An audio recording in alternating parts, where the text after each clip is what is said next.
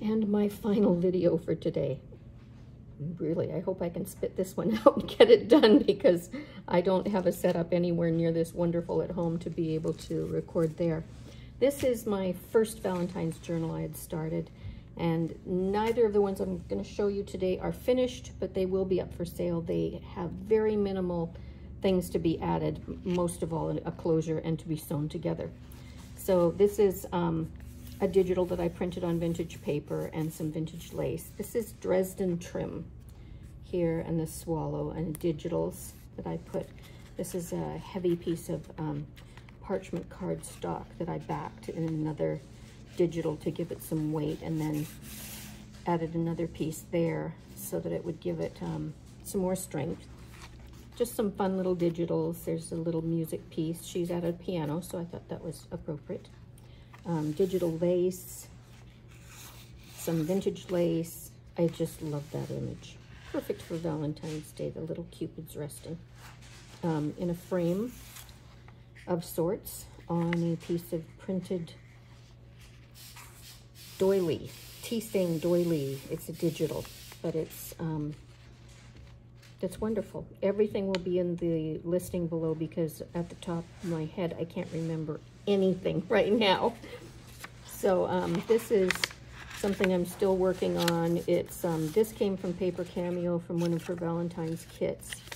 This came from chapter 1, I believe, and I printed multiples on one page. They're just beautiful, and I wanted to make little folders out of them, and I'll be tucking little things in there as well.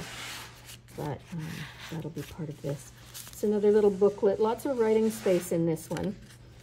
Some vintage music that came from a book that was gifted to me by a dear friend who was in our Facebook group, who passed away. And after she passed, her husband was going through her crafting space and was looking for a book that she had shared part of with me before, and said, I just found these books that were in Sharon's crafting supplies, and I knew she'd want you to have them, and I treasured them, so I'm only using little bits and pieces out of them, but they're wonderful little music books. It's a piece of painter's masking tape paper, some dyed vintage typewriter paper, and obviously that will be stitched together into a little booklet. And this is from an old book, and this is a digital, and another frame with a little Valentine's greeting, a French book page with a faux washi tape. Can't remember what I'm calling it right now. I don't know. Anyways, this one has to be stitched together. More digitals, more vintage lace. I just love these digital laces. I use them all the time. I hope you won't get bored with them, because I don't. From ThePaperCameo's kit, another piece of the vintage music paper. This is, I think, from Ruby and Pearl's Valentine's kit. This, I'm not sure where it came from. I'll research it and put it in the notes below. This will be another little journal spot with a piece of book page to strengthen the typewriter paper, because it's a little on the thinner side. But it's filled with little pieces of paper and things that you can print out. This is my first attempt at avocado dyeing paper. Not great, but it's fine. So I love the image on the back of that. I thought it was really pretty, but it didn't work the other way around. So I think this is from Heather at Ruby and Pearl as well. And this, I'm not sure where this came from. I just made a tag/writing board with some pieces. Another piece, this is an envelope from ThePaperCameo, from her Valentine's kit. I'm not going to take it out because I won't get it back together. Another ThePaperCameo, this is from one of her other kits, and I reduced the size and made it into a tiny little envelope that will house something Valentine related. Another little piece of Dresden trim, and another ThePaperCameo. This one's backed in a digital that is, they were dinner napkins that someone scanned, and they're just gorgeous. And I love the color too. So back that. Then more digitals and lace And then this is one of the little glassine envelopes that I've been making, and it has a little Valentine's thing and another piece from PaperCameo, those two. And this one, not sure where it came from.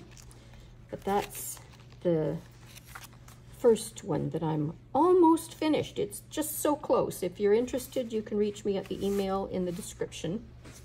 Second one that is almost done as well, except for the closure. This is mostly PaperCameo again. This is, I printed this on vellum.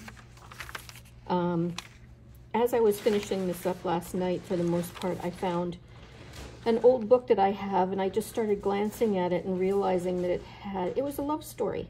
And how perfect for Valentine's Day. So I clipped out some little sayings. This one is, she smiled at him her most beautiful smile. So it belonged in here, obviously. Digitals from various people. Again, the basis of this book is PaperCameo and her Valentine collection. This was, again, not sure exactly what it came from, but I printed it on the old typewriter paper, and it just came out beautifully. I mean, it really almost looks original. My husband, who is a really big detail person, said the thing he loves most about it is the fact that it's not even on the bottom. This is a piece of vintage lace that I hand dyed here. It goes around the back side of that page. This came from a piece of lace that my friend Michelle at Boho Crafty Chica gave me. I clipped it off the main piece of lace, a very, very old piece, beautiful, stitched to a piece of stiff net. And these other digitals, again, they'll be in the notes below. More of PaperCameo. This, not sure again where it came from, but I will be doing journals with these beautiful scanned antique linens. They're just, oh my gosh, the detail in them, they came out so well. This is also, this is, first of all, original music from Schumann. It's called Romance. Perfect for a Valentine's journal. This is from PaperCameo. I just added a little embellishment from someone else there. PaperCameo. This is from some old embroidery books. Michelle and I collected a ton of them, and we've been using them in a lot of our work. But we have to treat the pages first, so we haven't done that for a while. On a perfect morning in late May, mere words are inadequate, is the line on this one. And again, the back side of the embroidery. These are vintage books. He drew her to him. Leslie had felt positively fragile. Oh my gosh, such passionate language.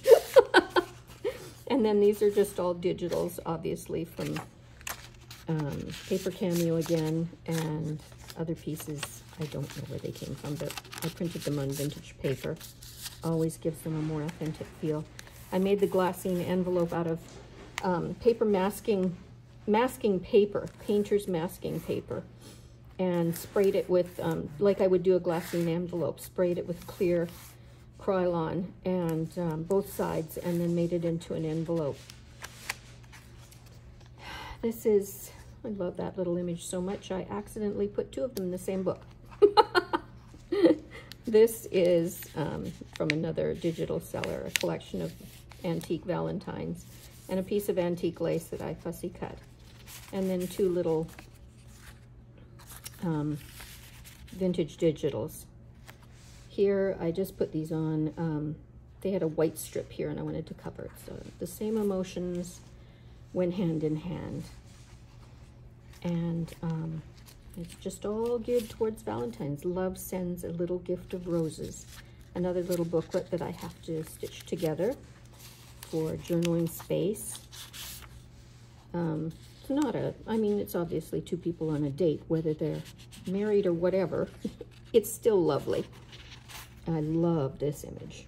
Just very, just printed it on linen paper, I think I did. And another PaperCameo piece. And then these tabs all says adoring each other for better or worse. And that's what marriage is like. Adoring each other no matter what you go through. And here's that image again that I accidentally duplicated, but I loved it so much I didn't care. And there's 2 more pieces that will be clipped on here. This is another PaperCameo piece that came out of one of the Valentine's kits, and a digital image from somewhere else that I will note below, and another digital from somewhere else. Those will be clipped on. And then this just says, and adored her. This page has a little booklet. These were created with, again, Sharon Horth's French book covers that I reduced in size, and has just a collection of little papers inside the back side of that one piece of the lace. And then I really love this. There's more PaperCameo here. This I don't know where it came from, but I will find out. But isn't that beautiful? Just got so many feminine, romantic images on it. That will go in here somehow. And then this. And then this beautiful digital of a piece of antique needlework that's also from PaperCameo's kit. And on the back it says, finally they went on in search of flowers. And then the vellum cover. It will be wrapped in a piece of lace or cupro or silk or something, some type of beautiful ribbon. And I do have a piece of heart jewelry that will be going on this for the life of me. Couldn't remember to bring it this morning because I had a mishap with my foot as I was packing up to come, and so I missed a lot of things. But thank you for watching. Again, Susie at Alabaster Flask. Would love it if you'd subscribe to my channel if you like what I'm doing. And we'll see you again soon. Have a lovely day. Thank you. Bye.